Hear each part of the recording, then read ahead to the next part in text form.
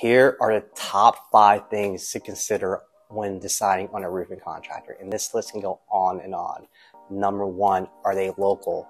You want someone that is within your region, so if the issue comes out, they're just a phone call away. Number 2, were they professional, meaning do they show up on time? Were they prompt? Were they able to communicate well? Number 3, the actual company. Do they have a brick and mortar location? Are their vehicles wrapped? Does it look like they invest back into their business? Do they have positive reviews?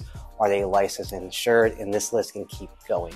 Number 4, the consultant. Does he or she know what they are talking about? Does your gut actually trust them?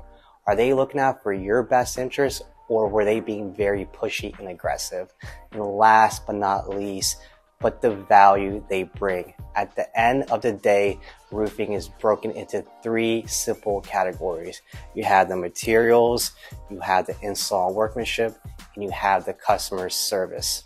If you're going with the cheapest price, chances are they are taking a shortcut in at least one of those categories, if not all 3.